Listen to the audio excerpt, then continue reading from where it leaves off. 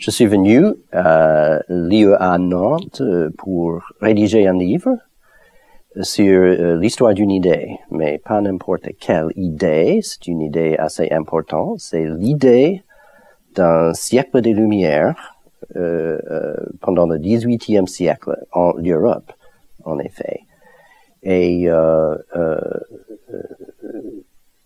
c'est essentiellement une histoire du XXe siècle. En effet, les historiens et les philosophes n'ont commencé à parler d'un siècle des Lumières que après les années 30.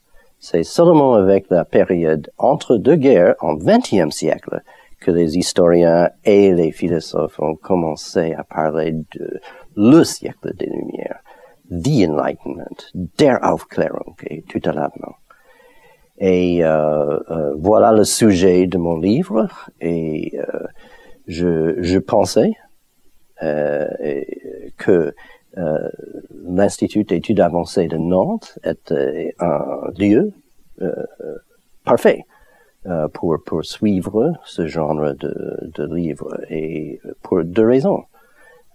Premièrement, parce que les résidents à l'IEA représente un si grand nombre des disciplines dans les sciences sociales et dans la culture et les arts, et d'autre part le fait que les résidents viennent du monde entier.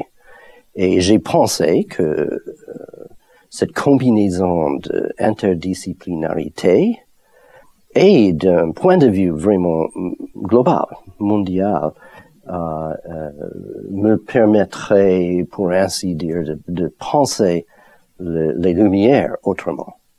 Et je ne me suis pas trompé. En effet, parce que, en effet, de vivre et travailler à l'Institut m'a permis d'altérer, de changer profondément la forme de mon sujet, en deux respects, en effet.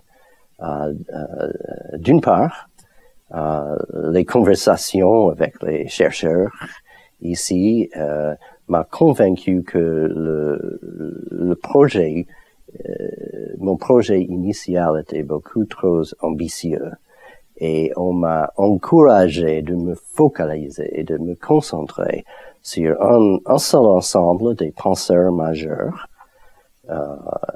entre les années 30 et les années, disons, 80. Surtout sur Ernst Cassirer, sur Max Horkheimer et Theodor Adorno, et sur Michel Foucault et Jürgen Habermas, et de me concentrer sur un seul ensemble des idées liées essentiellement à la raison et à la rationalité. À la même fois, d'autre part, le cadre intellectuel de l'IEA a rendu absolument impossible la réflexion sur la raison, sur la rationalité, sans poser des très grandes questions, et pour moi les questions assez nouvelles. Et par exemple, est-ce que la raison est vraiment, est-ce qu'il faut penser, parler de la raison comme s'il n'y avait qu'une seule raison, avec un R majuscule, ou est-ce qu'il y avait plusieurs raisons et d'autres formes de rationalité? Et c'est la même question que est-ce que la raison est qu'il y avait vraiment une raison européenne, ou même une raison occidentale, ou est-ce qu'il y a, et c'est-à-dire, est-ce qu'il y avait un seul siècle des Lumières, ou est-ce que les Lumières appartiennent à tout le monde?